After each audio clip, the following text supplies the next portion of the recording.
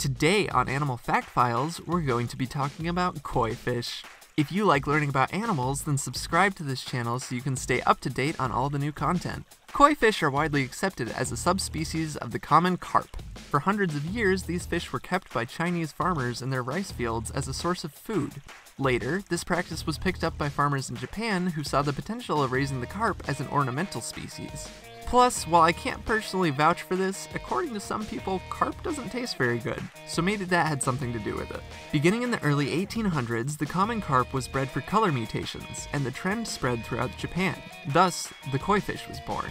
It wasn't until 1914, however, that the world became aware of these colorful carps at an exhibition in Tokyo. Koi fish swam their way into the hearts of people across every continent, and today they are widely kept around the world.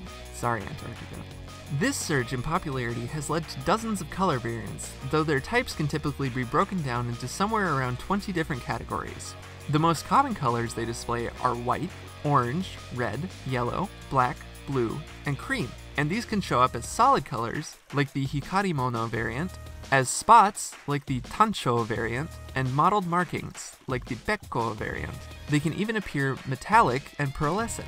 While they may look pretty, if left to their own devices after a few generations, they will actually revert back to their natural brownish tinge. Carp are rather robust fish and can survive in many different environments. Koi fish longevity can probably be attributed to this fact. Because they're so hardy, if released in an ecosystem where they don't naturally occur, they can cause devastating effects. In some areas of the world, carp are considered a pest, and it's possible that they exist as an invasive species due to the release of domestic koi fish. Basically, if it don't belong there, don't put it there.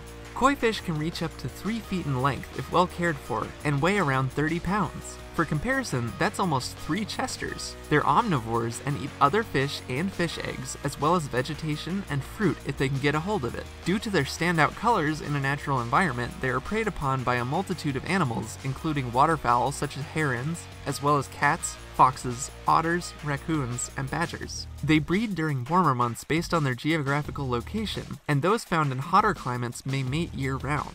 Eggs are laid and then fertilized, and anyone wanting baby koi had better go get them out quick, because the parents will actually eat the eggs. Ah yes, parenting at its finest. On average, it's accepted that the koi fish live about 50 years, but what's amazing is that they can live more than 200 years. In fact, the oldest recorded living fish was a koi fish named Hanako. She was born in 1751 and lived to be 226 years old. She outlived multiple generations of caretakers and survived both world wars as well as the Edo and Meiji periods of Japan, which, for the uninitiated, were times of great change and upheaval in Japanese history. Scientists were able to determine her age based on growth rings on her scales, much like the growth rings of a tree. Also, I wanted to point out that Hanako was born far earlier than what most consider the origin of koi fish, which we previously stated happened in the early 1800s. While ultimately, I don't have any facts to back this up, my guess would be that small populations of koi fish were kept by more influential families at the time, because the practice of ornamental fish species was not a novel idea.